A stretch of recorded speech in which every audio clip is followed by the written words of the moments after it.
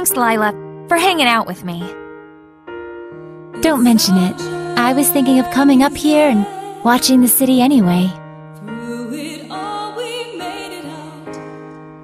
So this is where Soray's guidance has led us. Indeed. I'm sure he is doing much the same, watching them and thinking about how far we've come. Edna and Zavid too. After our long journey with the shepherd, I imagine they're using this time to reflect on their past and, perhaps, their future. Kinda like us, huh?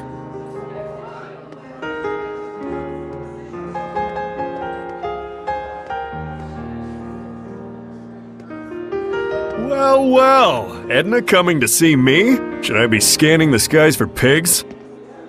I want you to tell me, why were you killing Hellions? Where'd this come from? And why now? Is it to save them? Did you make up your mind that it's something you have to do in order to save them, like Soray did? Oh, I get it. You still haven't quite wrapped your head around the idea of death as a form of salvation. And so every time you put it into words, it's been to convince yourself.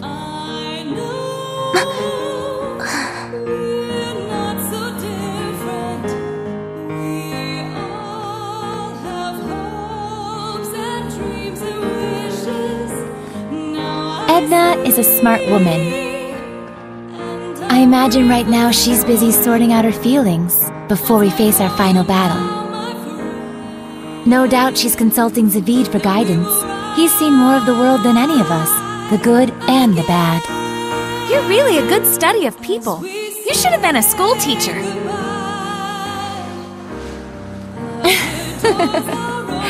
Oh, but Rose, you had something you wanted to ask me, didn't you?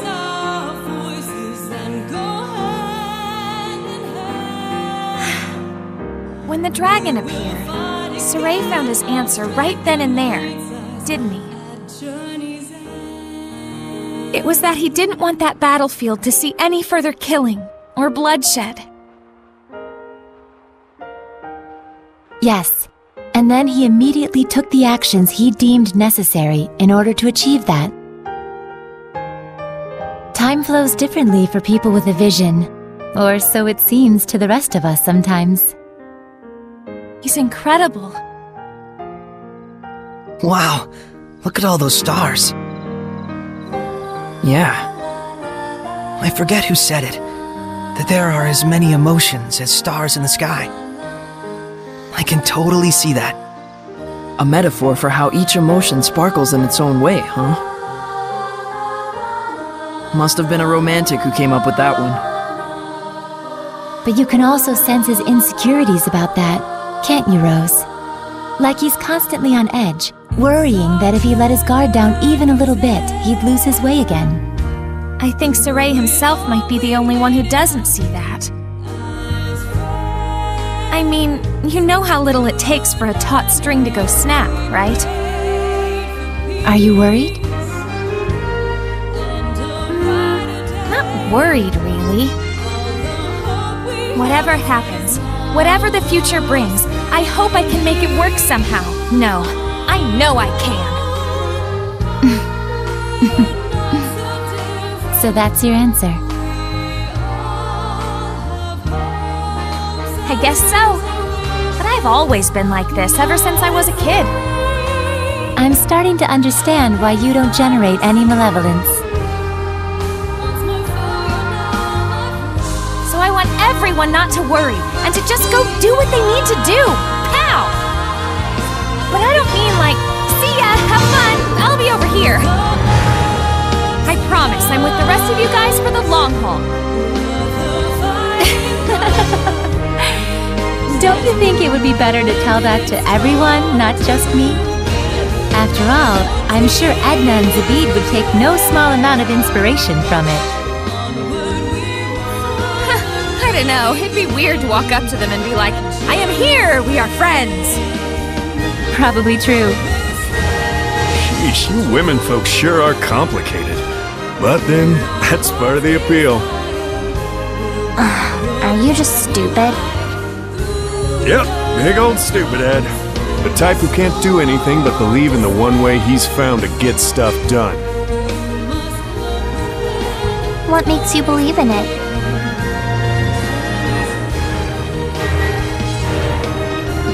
I just have a need to protect the pride of my friends and fellow Seraphim. No one becomes a Hellion because they want to. But when you turn into one, you know what that means, right? So that's why I end it for them, for the sake of their pride.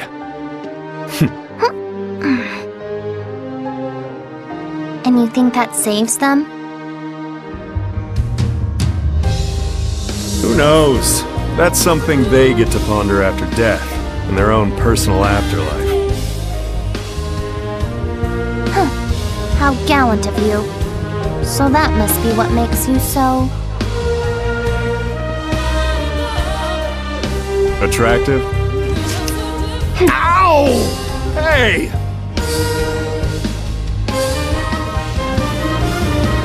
Knock it off! Don't you all have one more thing you need to brace yourselves for? It'll depend on what Saray does with Mautelis after we take down Heldoth. But you know what? That's alright. I'm prepared. No matter what he decides, I'm willing to accept it.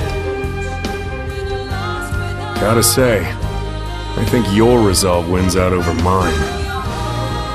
I don't even know if I could do that. Just look on silently while one of our own suffers in agony. Well, I wouldn't worry too much about that. We're all in this together till the very end. So, if Savid's quivering in fear, you'll be there to give him a gentle hug, right? Gross.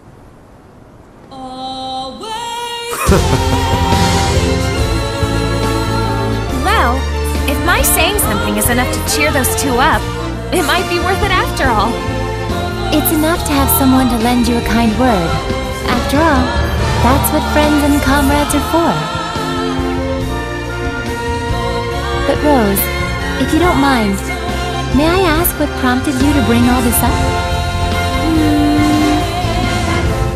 I just kind of thought you and I might have sort of been thinking about stuff along the same lines. I just wanted to tell you, you don't have to carry it all by yourself. Huh? What? Did I say something funny?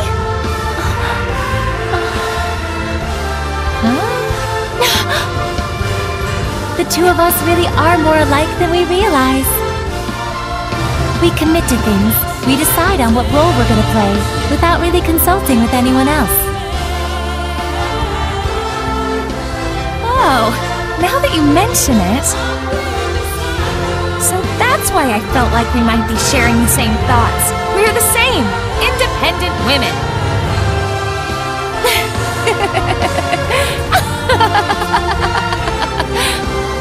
Rose, I must thank you. I feel like a great load has been taken off my mind. Really? Hey, cool beans! I'm profoundly grateful to whatever twist of fate brought us together. You really are a drama queen, Lila. Aw, Rose! Alright, come on. We got some friends to go cheer up.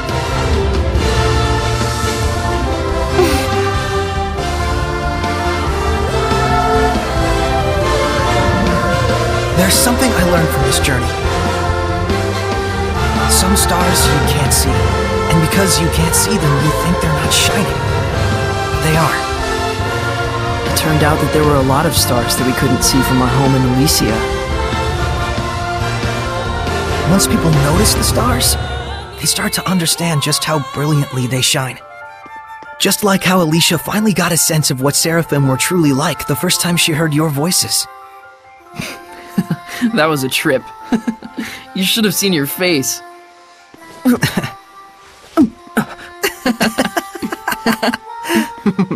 I was really excited back then. It gave me hope that one day other humans might be able to talk to the Seraphim. But even then, You had to cut off your senses and hold your...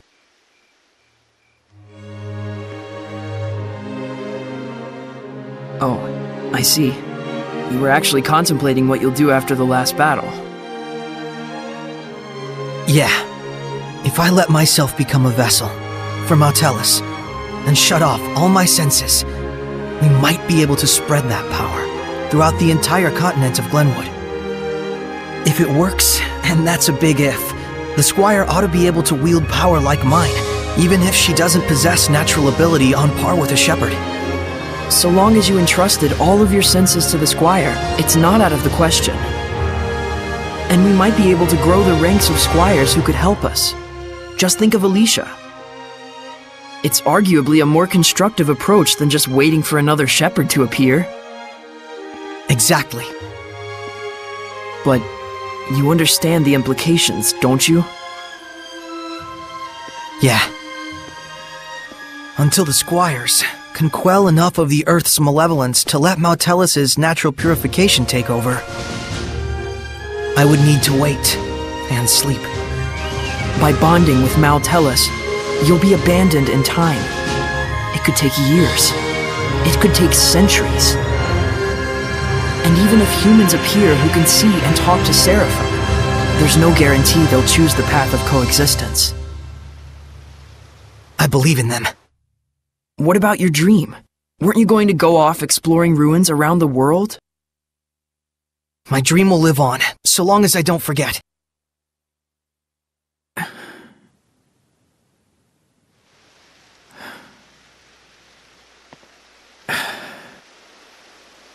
Very well.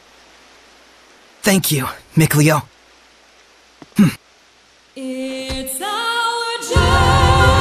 like prototypically stupid. It's not so much that guys are stupid. It's just that the ladies are too smart. What's that, your philosophy? Looks like the gang's all here. I suppose you were all listening to us then? Yes. I may not be Edna, but you really are... Totally stupid.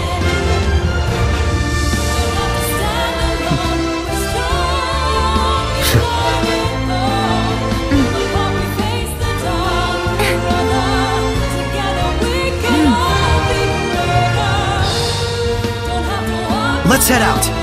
Huh? We're not waiting till morning? No farewells to Alicia or anyone? I'd like to set out under these stars tonight, so that every time I gaze up at the night sky, I can remember this very day. Guess we've got our own romantic right here. You think so? So what's up? Are we going? Yeah. To the last battle. Yeah. All right then. No doubts, no regrets.